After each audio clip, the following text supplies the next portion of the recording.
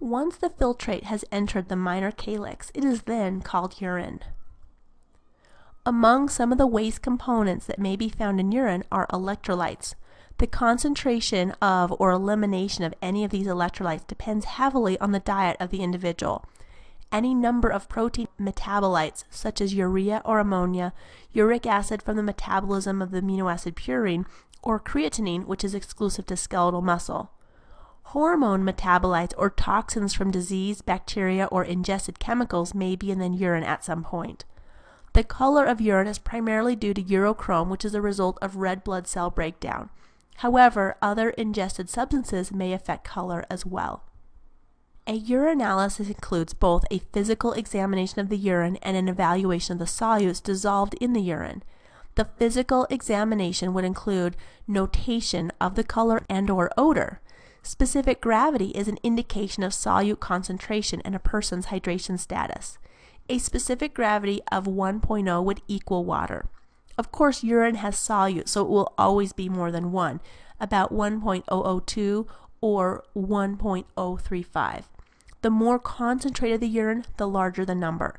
Urine also contains sediment.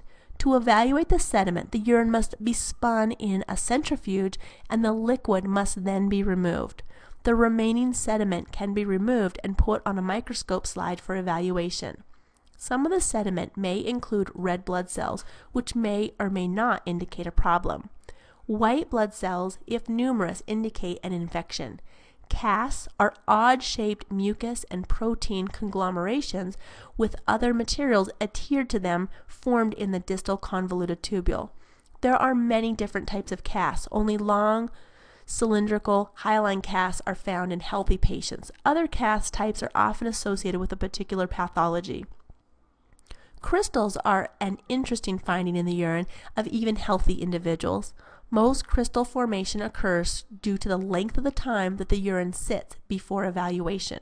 The high solute concentration of urine increases the likelihood for precipitation of substances and form crystals. Freshly voided urine does not contain a lot of crystals, so the presence of crystals do not indicate a predisposition for kidney stones. Abnormal conditions associated with the finding of particular constituents are shown. Proteinuria is an excessive amount of protein in the urine and may indicate kidney damage, allowing large protein molecules into the filtrate. Glycosuria is an excessive amount of glucose in the urine, which is often associated with diabetes.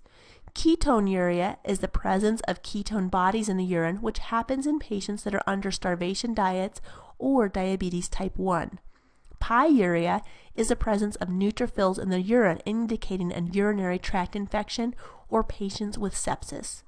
Hematuria is the presence of red blood cells suggested of infection, trauma, or perhaps vascular disorders.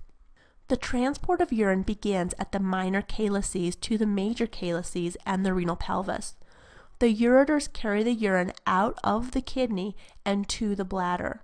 The urine leaves the body via the urethra that exits the bladder.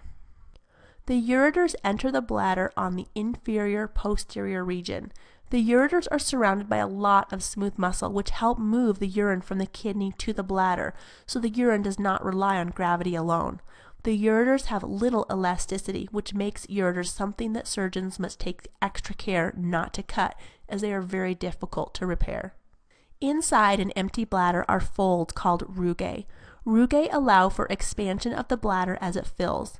The epithelial lining of the bladder is made of transitional epithelium. This appears to be many layers of cells in the recoiled or empty state. However, when expanded or stretched, there are just a couple of cell layers, which also accommodates the expansion of the bladder while preserving the integrity of the lining. On the floor of the bladder is a triangular area called the trigone.